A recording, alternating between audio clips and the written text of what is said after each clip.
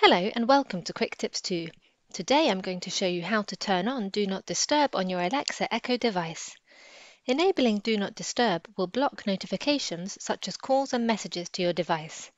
It does not block your alarms or timers. To do this, on your Amazon Alexa app, tap on the menu icon on the bottom right side of the screen.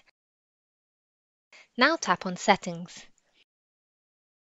Tap on Device Settings. Select your Amazon Echo device from the list. In my case, it's Echo Dot. Scroll up,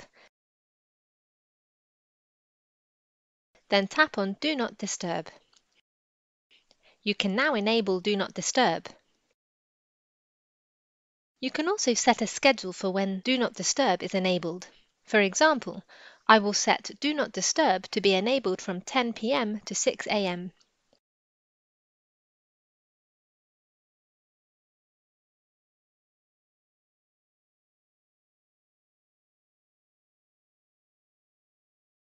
By doing this, I will not receive any calls on my Echo device during the night.